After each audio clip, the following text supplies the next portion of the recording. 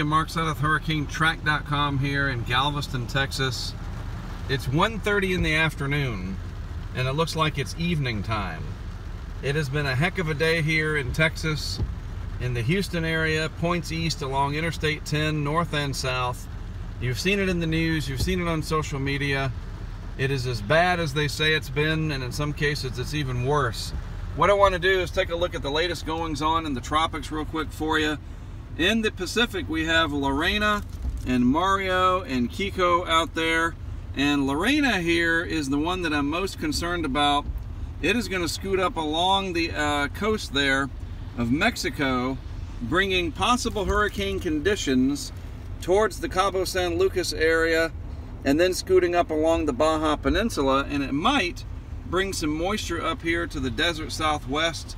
We'll just have to wait and see about that. But definitely, the times are changing now in the tropics, where we see more activity potentially threatening Mexico over the next several weeks, as a very strong Madden-Julian oscillation moves into that region and sets up shop over the Western Hemisphere for the next several weeks. And in the Atlantic, we can see there's the cause of all of today's trouble, the remnants of Imelda, still sitting over southeast Texas with incredible rainfall. In some cases, that rainfall will eclipse what we had with Harvey in some areas. And it just goes to show, you know, and I'll show you a satellite picture in just a moment, even the remnants of a system can be very problematic. Out over the Atlantic, there's Umberto moving away from Bermuda after bringing over 100-mile-per-hour winds to Bermuda last night. Power outages, lots of people affected by that, and it's finally moving on out. But now we have to watch Jerry.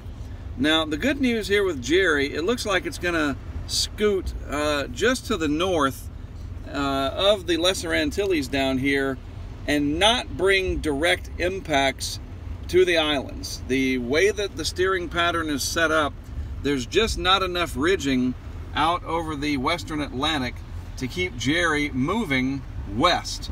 So it's going to gain some latitude, and it will not impact directly Puerto Rico, probably not the U.S. British Virgin Islands either, St. Bart's, Anguilla, etc.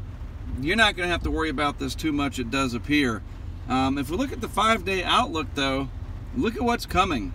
Very, very busy times ahead. Another system likely to develop out here south of the Cabo Verde Islands. We used to call that the Cape Verde Islands.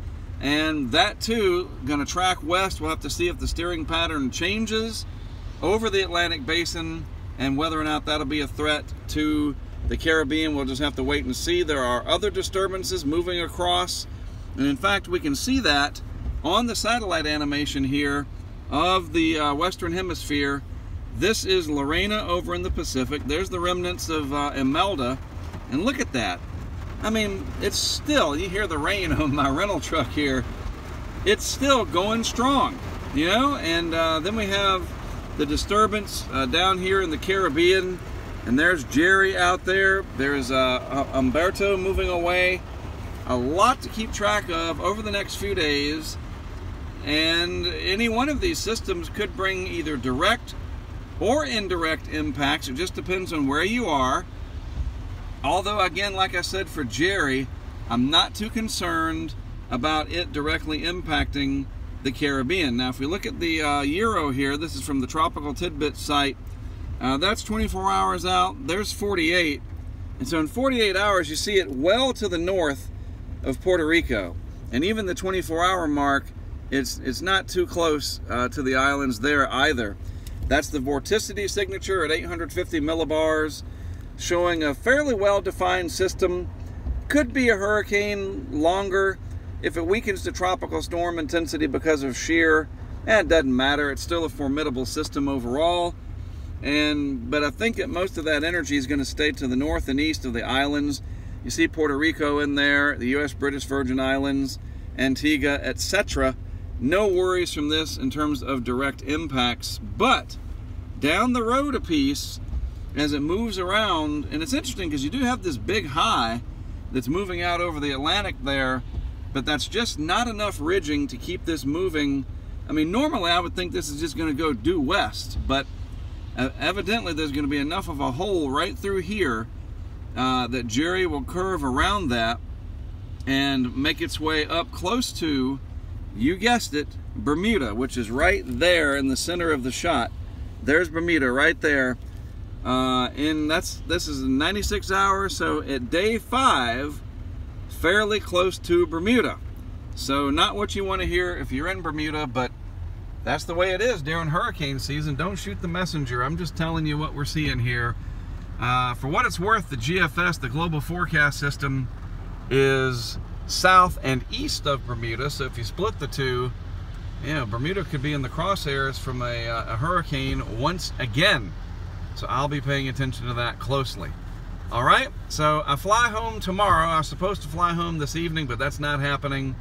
Now I fly home tomorrow, and we'll see how everything evolves. It's been an incredible day here in Southeast Texas, and not in the good sense, that's for sure. I've been safe, I'm fine, taking it easy out here on the seawall in Galveston, Texas. Thanks for watching. I am Mark Stott of HurricaneTrack.com, reporting from the remnants of Tropical Storm Imelda here in Southeast Texas. I'll have continuing coverage for you and updates, especially on Patreon and our Hurricane Track Insider site, as well as social media over the next several hours, and then through tomorrow morning. And then tomorrow morning I will post another desktop-produced video discussion that you're used to seeing. Just got to do what you got to do when you're out in the field. Thanks for tuning in. I'll have more for you tomorrow.